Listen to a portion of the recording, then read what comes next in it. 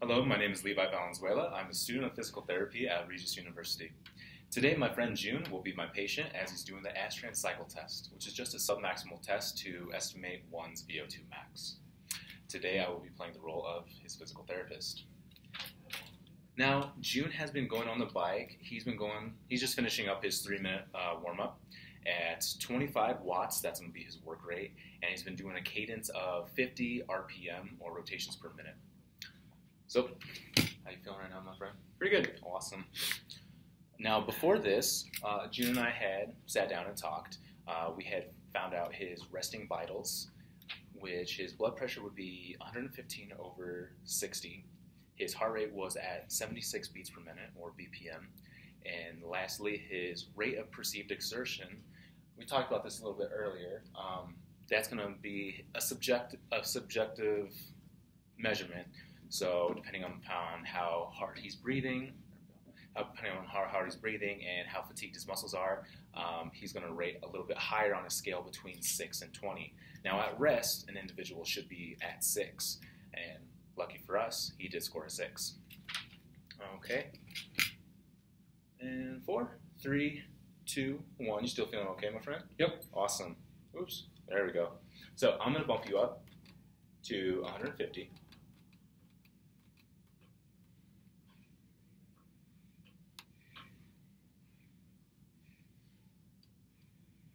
All right, and I want you to keep that cadence of 50 RPM still, okay? We're going to do this for the next 2 minutes.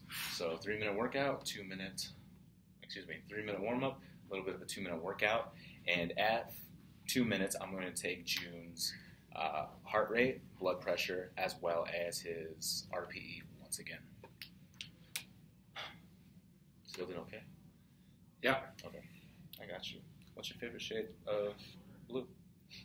My favorite shade of blue is probably the bike screen. That's a wonderful color, my friend. Yeah, makes me feel really good when I look at it. Have you ever seen a shade of electric blue? No? No, it's like those weird Christmas lights that are like way too blue and kind of hurt. Mm. I kind of like that, but on paper. Yeah. Tasteful. So we have about 1 more minute left. While we were discussing his vitals as well, we had determined that June is at a low-risk stratification for cardiovascular disease, or CVD, as some physicians might state, and that he is a physically active and physically trained individual. So at the moment, we figured out the height of his saddle by lining it up with his greater trochanter of his hip. And that's going to optimize his pedal strokes by not giving a hyperextension or a hyperflexion of his knee. All right, we got 12 more seconds. So I'm going to come on to your left side, buddy. I'm going to have you go ahead and flip your wrist. There we go. Let's take your heart rate.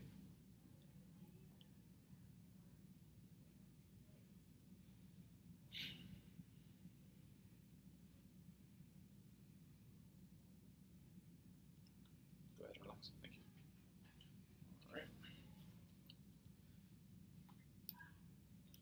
Bad one.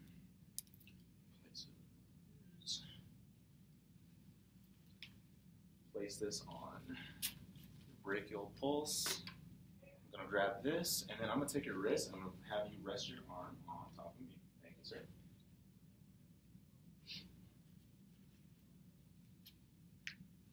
Sorry for any inconvenience.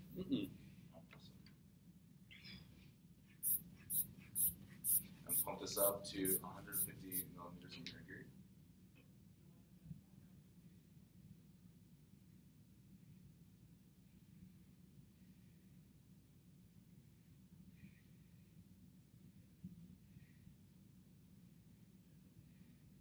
Awesome. Let's go ahead and release this. There we go.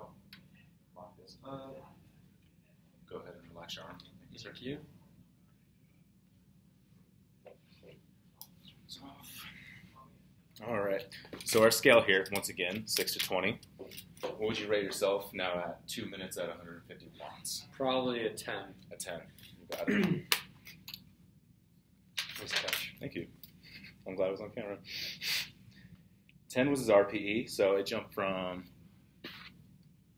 Jump from 6 at rest to 10 at 2 minutes of warming up.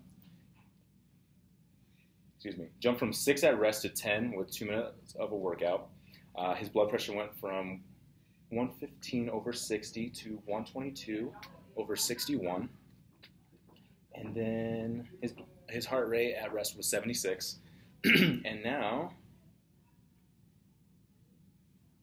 yes, is going to be at 116 beats per minute at 2 minutes of that workout at 150 watts with 50 RPM cadence. And we actually talked a little bit earlier. We figured out your submaximal range should be between 114 and 162. So this is perfect. So at the moment, I just want you to keep on pedaling. I'm going to take your vitals once again in about 30 seconds. And then I'll do the same thing at 6 minutes as well, okay? Without the blood pressure, however. Awesome. Okay. Some water, actually. Do you know what kind of water? Yep, thank you. Yeah, of course.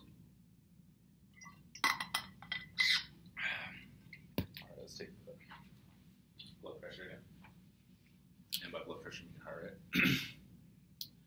So I did explain last time, I'm actually feeling his radial pulse at his wrist. Here we go.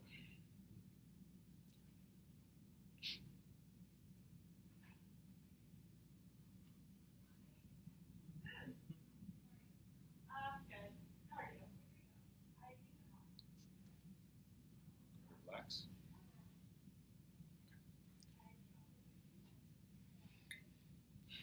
Turn this bad boy on. Put it in my ears. Once again, bud, I'm going to feel your brachial pulse. Pump this cuff to about 150 millimeters of mercury again. Sorry. And then have you rest your arm on me. Bye-bye. There we go. And please let me know if anything's uncomfortable, okay? Sounds good. Thanks.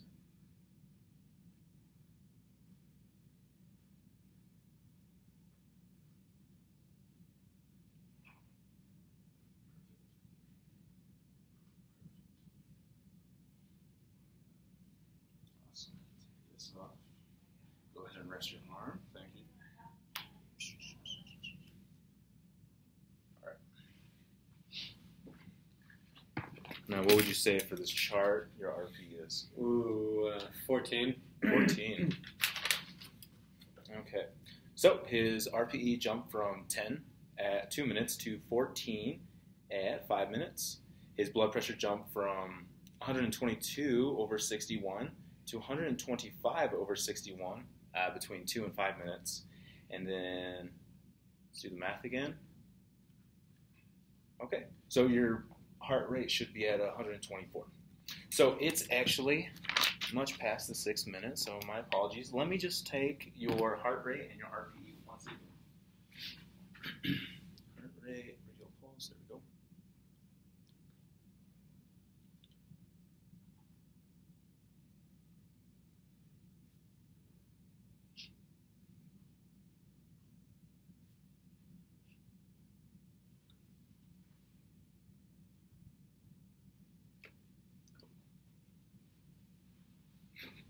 It's not my first time.